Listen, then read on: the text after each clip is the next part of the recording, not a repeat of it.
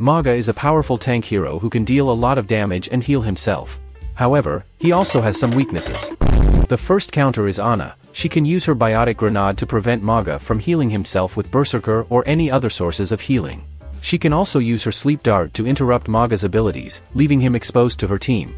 Ana can also keep her distance from Mauga and snipe him from afar, as he has a large hitbox and no barriers or shields to protect himself. Reinhardt, he can use his barrier field to block Mauga's chain gun bullets and protect his teammates from his damage. He can also use his rocket hammer to deal melee damage to Mauga, as he has no armor or damage reduction. Reinhardt can also use his Earth Shatter to stun Mauga and his teammates, setting up a team wipe. He can also use his charge to pin Mauga and deal massive damage to him, or to escape from his rampage. Genji, his agility and deflectability can make him difficult for Mauga to pin down, allowing him to harass and burst down the tank. Tracer's recall and blink allow her to easily dodge Mauga's attacks and get behind him to deal significant damage.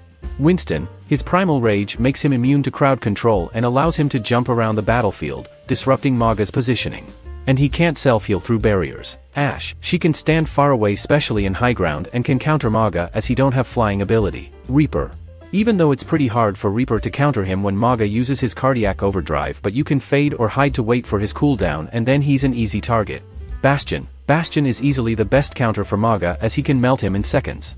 Especially if you take high ground. Mauga can't climb so it's easy win. Sigma is probably the best tank to counter for Mauga. As Mauga uses his E ability you can use Sigma's kinetic grasp to avoid damage or just use shield as he can't self-heal with that. He do have to use overrun but he already would have used all of his abilities. Any team composition with sustained damage and good focus fire can take down Mauga quickly. Using abilities like Ana's anti-heal grenade can further shut down his healing and make him an easy target.